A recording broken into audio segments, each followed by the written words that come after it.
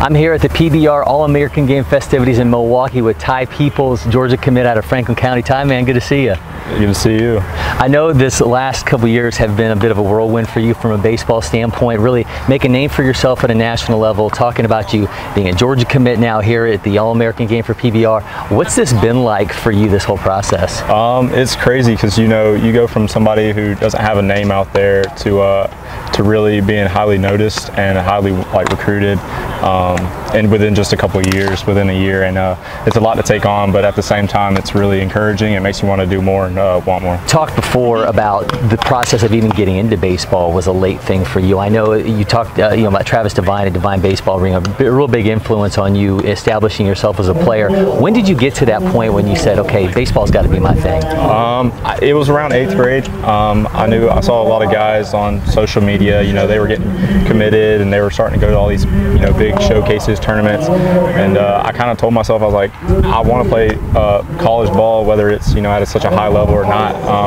I didn't have a whole lot of, I had high expectations for myself, but not like Power 5 type expectations, and once I got back into it, I saw that I could really go somewhere and do a lot, and that just pushed me to really work hard and just go after my dreams. I know one thing the scouts really love, and I find this really interesting. They talk about your ability at the plate to adjust to any arm angle, pitch, location. Take me inside that just kind of chess match between you and a pitcher and how you adjust. Yeah, you know, I just talked to Shooter and I said it really starts on the on-deck circle. I'm looking for sequences, pitches, where he's staying at.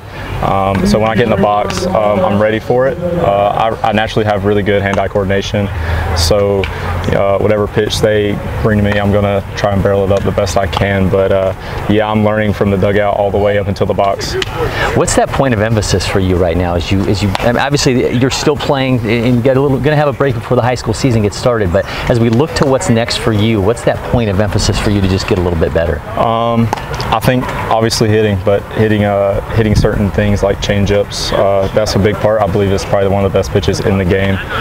So definitely just working on that, but obviously with an outfield standpoint, I'm looking for speed and flexibility and just get overall better at the game, arm strength really. So being a Georgia boy, I know there's going to mean a lot to you to be able to put that G on.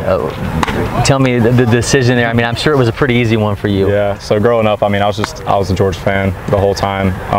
So when I got to go to that camp and I got to meet the coaches, you know, I really loved it there. It felt like home, and you know, with the new coaches coming in, I've talked to them, and they make it feel like home too. And with everything that's going to happen, it's just going to be an amazing environment and atmosphere to play in, especially in the Classic City. All right, I know you can hit, but I want to see a little bit of an emotion. So I'm going to have you grab a bat and take us through your setup. So when I step in the box, I usually go, you know, left foot and right foot.